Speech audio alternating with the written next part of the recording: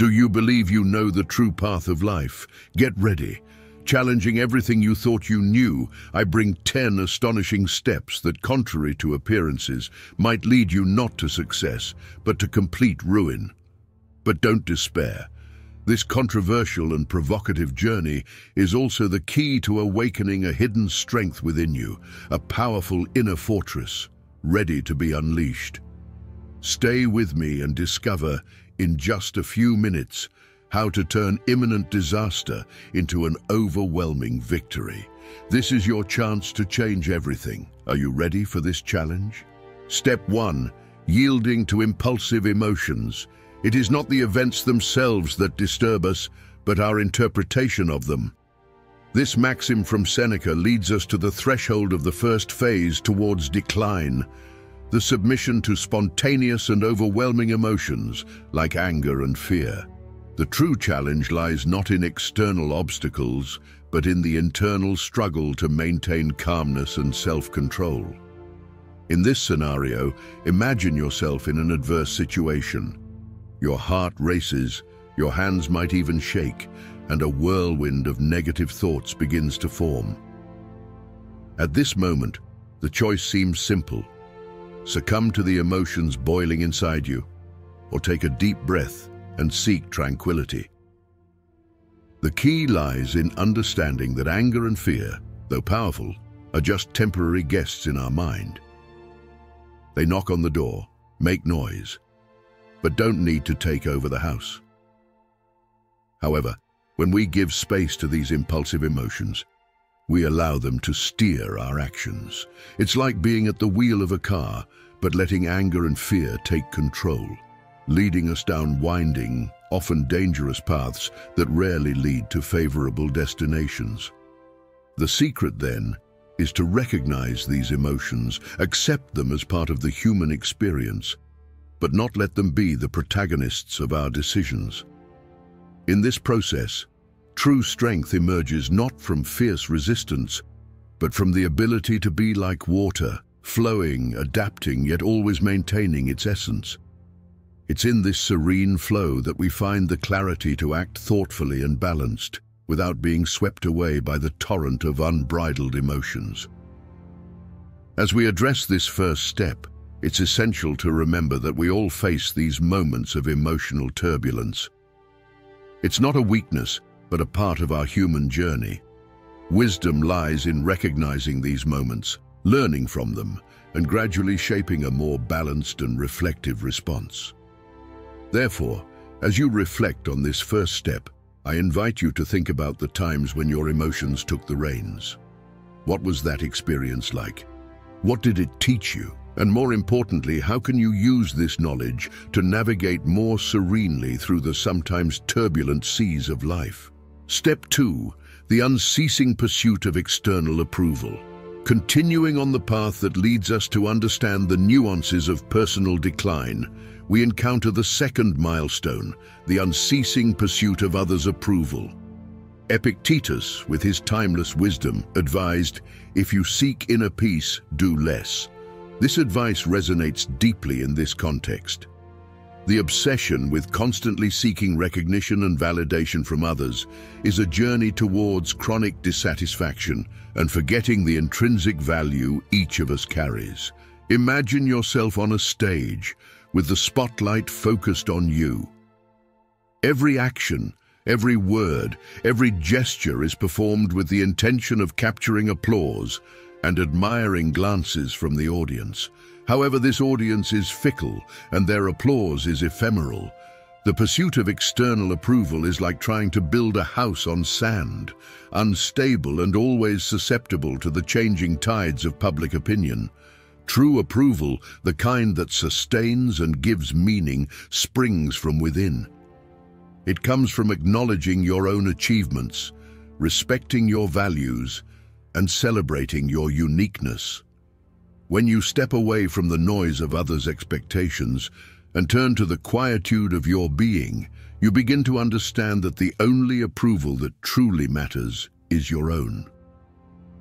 In this process of introspection, we discover that authenticity is our most precious asset. It is when we stop performing for an imaginary audience and start living for ourselves that true freedom reveals itself. This freedom is not a loud shout, but a gentle whisper that tells us, "You are enough." This step is an invitation to reflection.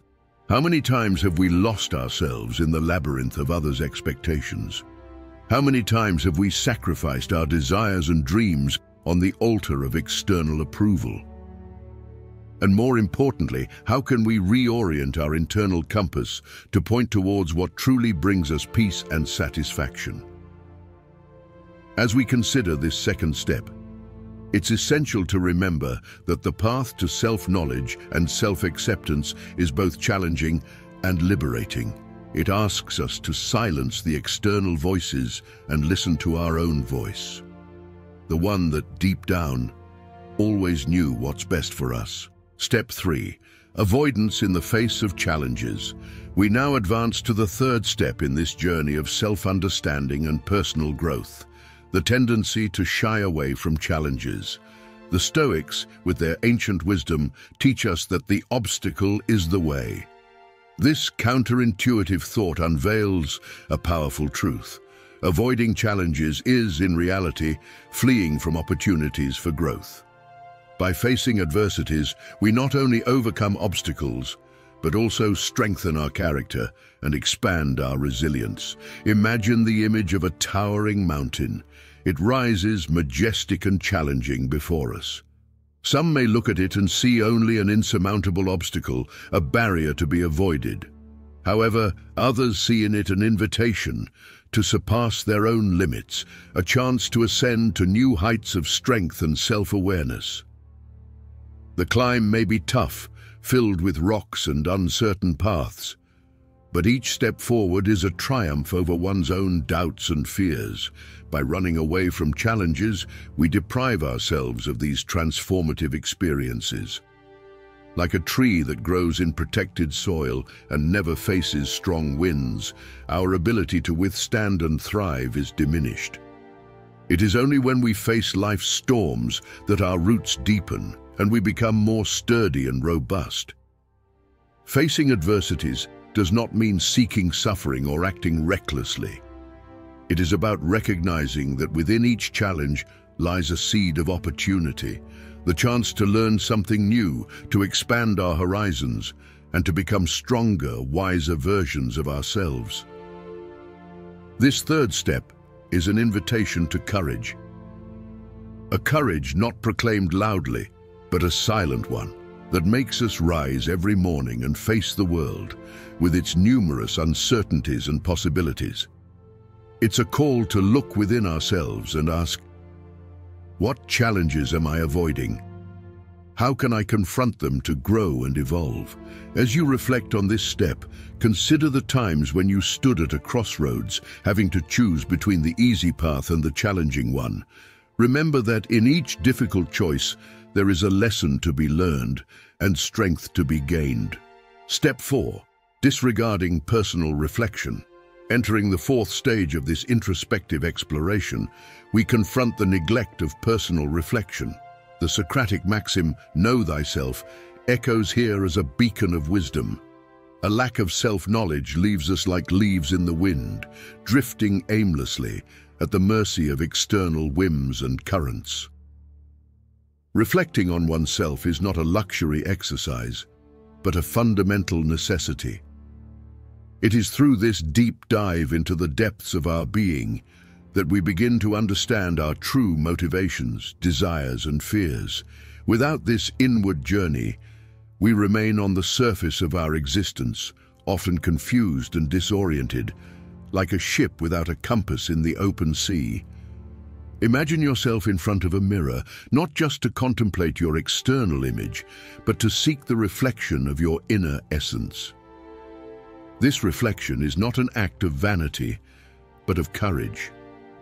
The courage to face your imperfections, to recognize your weaknesses, and to celebrate your strengths. It is a continuous process, sometimes uncomfortable, but always enriching.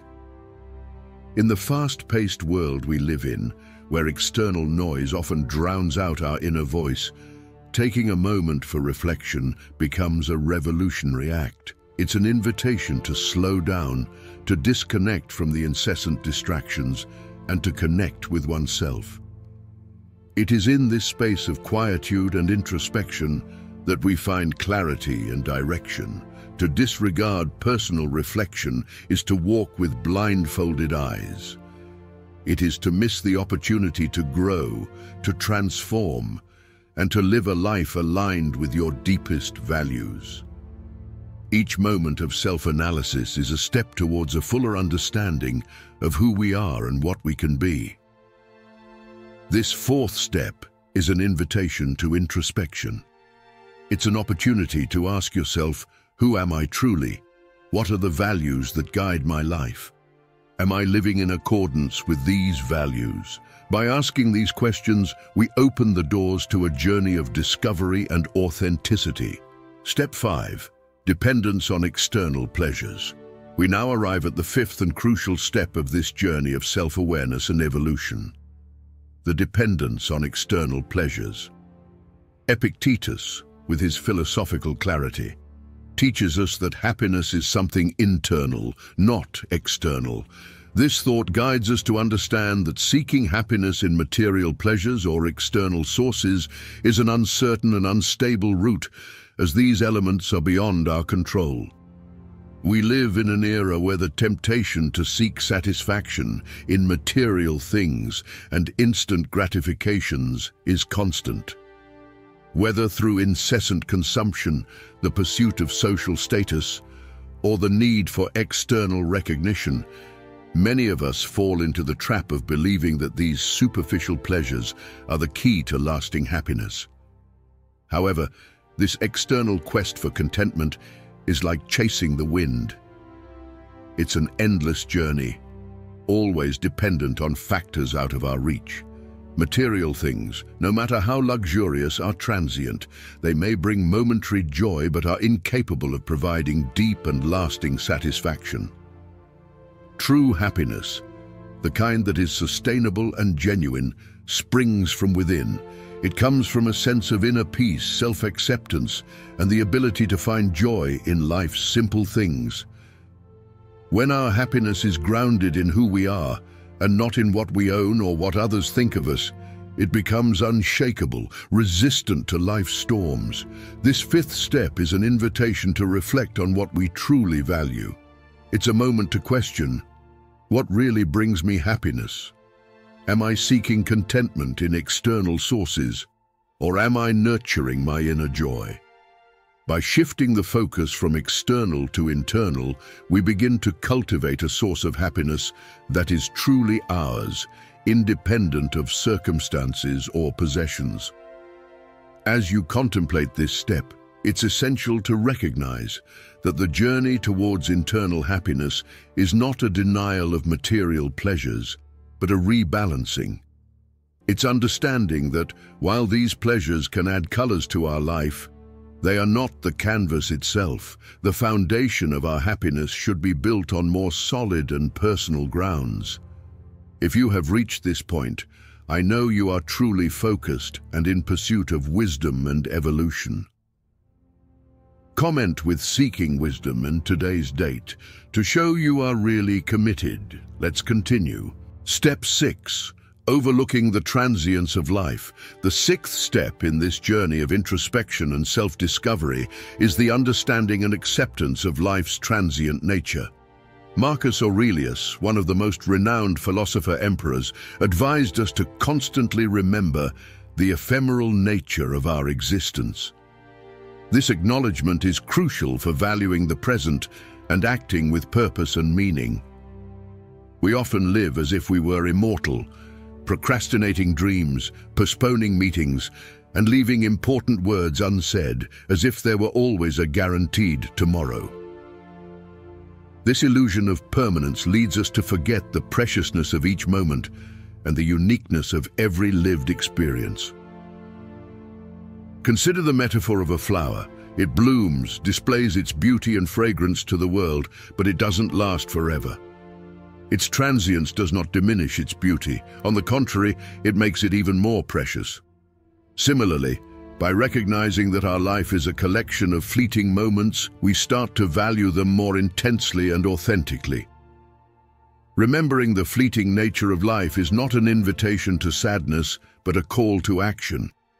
It's an encouragement to live fully, to embrace our loved ones, to forgive old grievances, and to pursue our passions vigorously.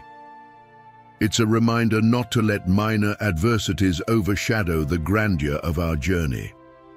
This sixth step is an invitation to reflect on how we are living our lives. Are we truly present in our days, or are we just passing through them? Are we contributing to the world and the people around us in a meaningful way? How can we live each day more fully, knowing that each one is a unique gift? As we contemplate this step, we are invited to look inward and outward, to recognize the fleetingness of life and thus value the eternal present. It's an invitation to live with purpose, passion and gratitude, celebrating each breath as an invaluable treasure. Step 7. Resistance to adaptation. As we approach the seventh and final stage of this journey of self-discovery and growth, we confront resistance to adaptation, a significant obstacle on the path to a fulfilling and meaningful life. Stoicism, with its timeless wisdom, teaches the importance of adaptation as a vital skill to navigate life's constant changes. Resistance to change is a natural human reaction, but often a source of suffering and dissatisfaction. As beings accustomed to our comfort zone, we tend to view change as a threat, something to be avoided.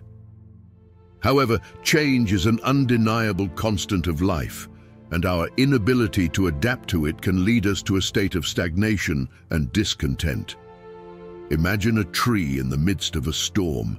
Those that refuse to sway with the wind end up breaking, while those that bend and adapt survive and continue to grow. Similarly, our ability to adapt to life's changes determines our capacity to grow, evolve, and thrive in the face of challenges. Adaptation does not mean losing our essence or abandoning our core values. Rather, it is about being flexible in approaches, open to new experiences, and ready to adjust our paths in the face of new realities. It's about understanding that change is not only inevitable but often beneficial, opening us up to new perspectives and opportunities. This seventh step is an invitation to reflect on our attitude towards change. Are we clinging to old ways simply because they are comfortable? Are we open to new learnings and experiences that can enrich our lives? How can we cultivate a mindset that not only accepts but welcomes change as an essential part of our growth? As we consider this step, we are invited to assess our flexibility and adaptability. Recognizing that by embracing change, we are not losing ourselves, but finding ourselves in new forms and on new paths. Step 8. Neglecting human relationships. Adding an eighth step to this deep journey of self-knowledge, we arrive at the theme of neglecting human relationships. Marcus Aurelius, one of the most celebrated emperors and philosophers, reminded us that we are made for cooperation. Ignoring human relationships is to neglect an essential part of our existence and nature.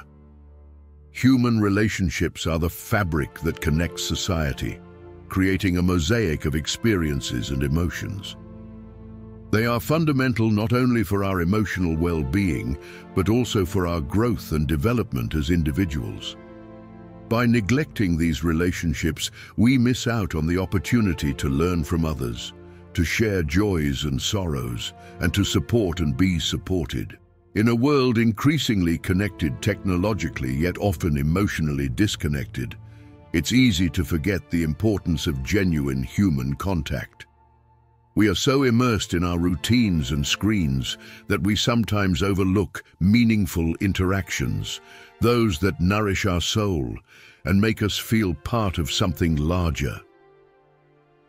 Imagine life as a great journey in a boat. We can choose to sail alone, but the journey becomes much richer and more rewarding when we have fellow travelers. These companions help us face storms, share the beauties of the journey, and offer different perspectives on the world and ourselves. This 8th step is an invitation to reflect on how we are cultivating our relationships. Are we giving due attention to the people around us? Are we building bridges or walls? How can we nurture and value the human connections that enrich our lives? As we ponder this step, we are encouraged to recognize the invaluable worth of human relationships. It's a call to practice empathy, understanding, and cooperation, remembering that, at the core of our existence, we are deeply social and interconnected beings. If you're enjoying this, don't miss the opportunity. Get the ebook now, Stoicism in the 21st Century, Ancient Strategies for Modern Challenges, and unlock your prosperity, abundance, and improve your relationships with this ebook. Link in the pinned comment. Step 9. The loss of hope. In the 9th step of this introspective exploration, we address a deeply human challenge, the loss of hope. Despair can be seen as a self-imposed prison, a state of mind that locks us into a cycle of negativity and discouragement. Stoicism, with its profound wisdom, encourages us to find strength and resilience even in the harshest circumstances. Hope is not mere uncommitted optimism or an escape from reality. On the contrary, it is an active and powerful force that propels us forward, even when situations seem bleak. It is the light that shines even in the deepest darkness, the beacon that guides us through life's storms. Consider hope as a flame. Sometimes this flame may dwindle to a nearly extinguished ember under the ashes of adversity and challenges. However, even the smallest ember can be rekindled into a vibrant flame with the breath of determination and persistence. The loss of hope is often the result of an excessive focus on external circumstances, on what is outside our control. Stoicism teaches us to recognize and accept these external realities, but also to maintain our internal power of reaction and perspective. It is the art of separating what we cannot change from what is within our reach and acting with courage and wisdom. This 9th step is an invitation to reignite the hope within us. It's a call to look beyond immediate difficulties and envision possibilities. How can we cultivate a mindset that not only withstands challenges, but also uses them as fuel for personal growth? As we reflect on this step, we are invited to consider how hope can become a powerful ally in our journey. It allows us to see beyond the present, dream of a better future, and actively work to make it a reality. Hope is the essential ingredient that transforms obstacles into opportunities and despair into determination. Step 10. Relinquishing personal power. We arrive at the 10th and final step of this introspective journey, a crucial moment, the relinquishment of personal power. Marcus Aurelius, in his enduring wisdom, reminds us, you have power over your mind, not over external events. Giving up this personal power is indeed a step towards ruin. The concept of personal power goes beyond the mere ability to influence others or events around us. It is primarily about mastery over our thoughts, reactions, and choices. It's the recognition that although we cannot control external events, we have total governance over how we respond to them. When we relinquish our personal power, we place ourselves at the mercy of circumstances, allowing external factors to define our emotional state and life trajectory. It's like being at the helm of a ship, but letting the waves and winds decide our course, instead of taking command and charting our own path. Reclaiming and maintaining personal power requires a continuous commitment to self-awareness and self-discipline. It involves the practice of looking inward, identifying our patterns of thought and behavior, and then consciously choosing how we want to respond to various life situations. This 10th step is an invitation for deep reflection on how we are exercising our personal power. Are we allowing external circumstances to dictate our happiness and inner peace? Are we acting as the protagonists of our story, or merely as spectators? How can we strengthen our minds to be the true architects of our lives? As we ponder this step, we are encouraged to take responsibility for our reactions and attitudes. It's a call to affirm our personal power, recognizing that while we don't have control over everything, we have the power to choose how we will live each given moment. Step 11, the evasion of self-knowledge. Continuing on this journey of self-exploration, the 11th step addresses the evasion of self-knowledge. Neglecting the importance of deeply knowing oneself is a significant obstacle to growth and personal development.